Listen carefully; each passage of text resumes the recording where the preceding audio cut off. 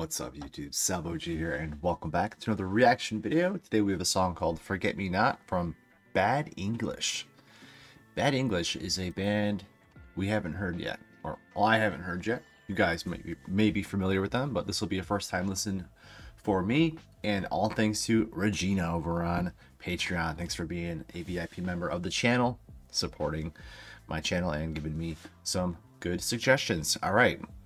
The last one was really fun, by the way, so thanks for the Weird Al.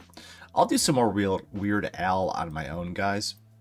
So, look forward to that as well. But anyways, moving on with this one. Alright, Bad English. Let's get into this group. Let's see what they're doing here. Hard Rock, AOR? Arena Rock? What does this stand for? Oh, okay, it is Arena Rock. Let's see. And what was that? Glam Metal. Awesome. We don't get too much glam metal. Hard rock supergroup formed in '87. It reunited Journey keyboardist Jonathan Cain with singer John White and bassist Ricky Phillips, his former bandmates in the Babies. Almost said Babbies. The Babies, along with Journey guitarist Neil Scone and drummer Dean Castronovo. Alright, the band is known for their hit single When I See You Smile, which peaked at #1 on the Hot 100 in '89. Alright, so we got a super group here. That is nice. I guarantee this is going to be extremely polished, so that's exciting. How many albums? Just two. Just two albums. This particular album is the debut album, self-titled, massive success, especially because of the one song we just mentioned, When I See You Smile. The single was certified gold, while the album was platinum. Aside from that song, the album had two other top 40 hits, Price of Love and Possession, which peaked at #5 and #21 respectively. And this person also said the song Forget Me Not is the best cut, which is what we're listening to. So that's exciting. That's nice to hear. So we're just gonna get right into it. Here we go.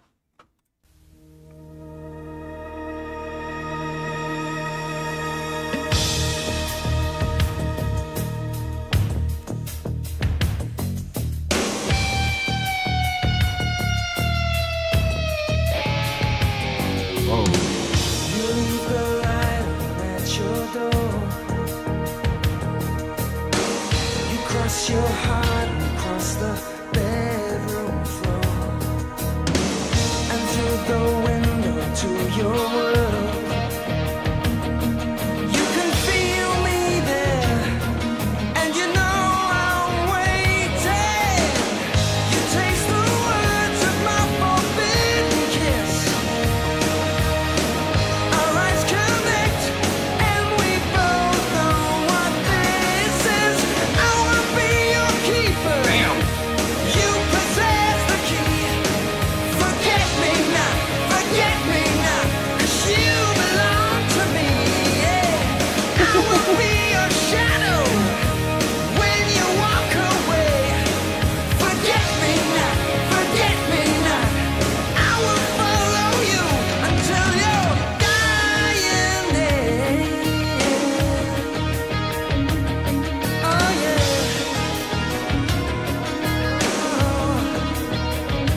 Oh, the guitar is so good. 1,000 lifetimes long ago,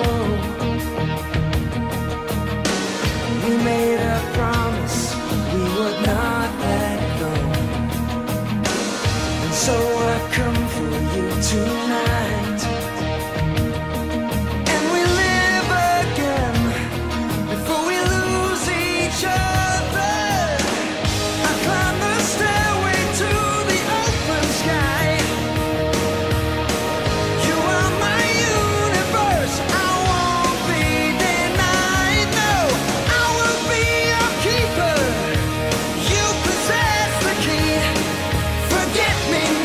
Forget me not, 'cause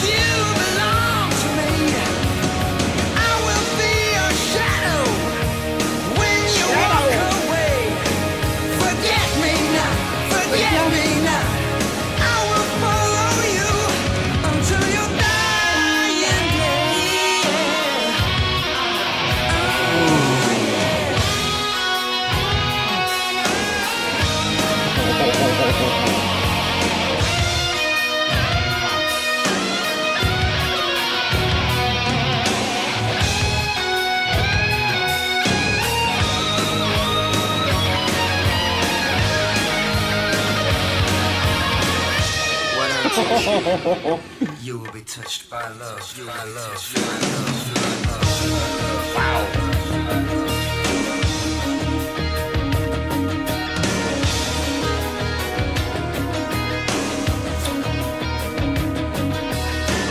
I climb the stairway to your world. You can feel me there, and you know I'm waiting. I will be your keeper. You possess the key. Forget me not, 'cause you belong to me. I will be your shadow when you walk away. Forget me not. I will follow you until you die. Forget me not. 'Cause baby, you belong to me. Always, you're everything I see. And baby, you belong to me. You're mine. Baby, you belong to me. Forget me not. 'Cause baby, you belong to me.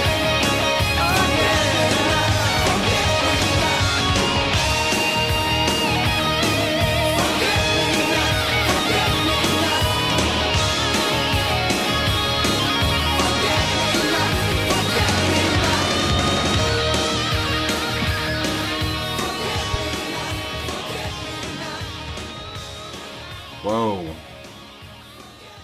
All right.